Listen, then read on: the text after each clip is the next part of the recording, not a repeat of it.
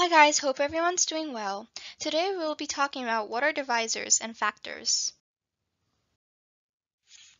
So these are a few questions that I gathered about divisors and factors, and we'll be doing them on the next slides together. A divisor is a number that divides another number either completely or with a remainder. So for example, if I do 12 divided by 3, which is 4, 3 is our divisor. Another example is if I do 12 divided by 5, 2 goes up there, 10, 2. So in this case, 5 is our divisor. This is our remainder. And this is our quotient.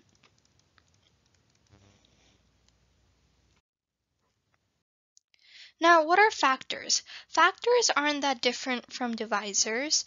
So the first definition I have here with me is that factors are the numbers that we multiply to get another number.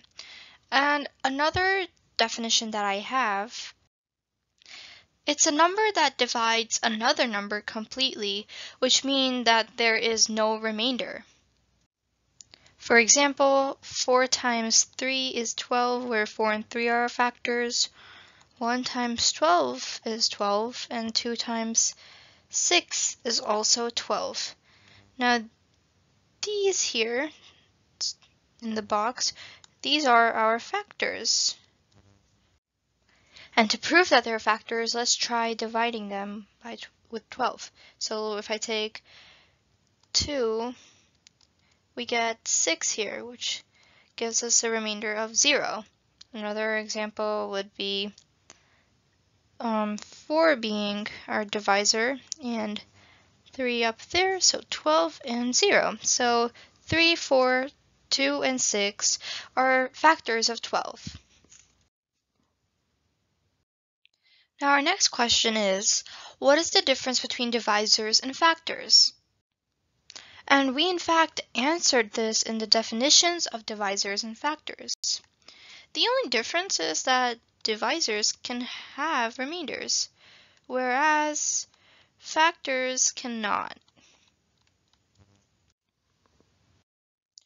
Now our last question here is, if an integer a is divisible by another integer b, then what is the quotient, what is the divisor, and can a over b be decimal, yes or no?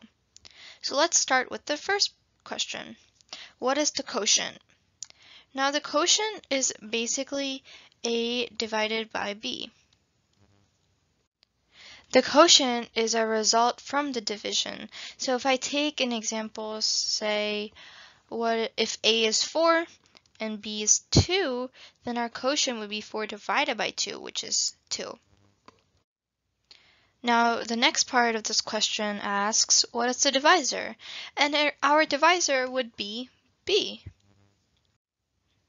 Taking the above example, if I do 4 divided by 2, 4 always goes inside here, 2 stays out, and our quotient would be 2, so that would become, our remainder would be 0.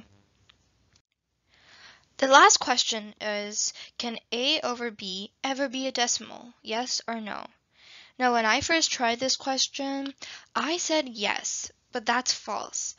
And a trick here is that we have to read the question properly, and it says if an integer a is divisible by another integer b, that means that they divide and the remainder is 0. So a over b can never be a decimal. So the answer for this would be no. Thanks for watching this lesson. If you like this video, please subscribe to my channel Algebra Star or visit algebrastar.com. Once again, thanks. Stay safe.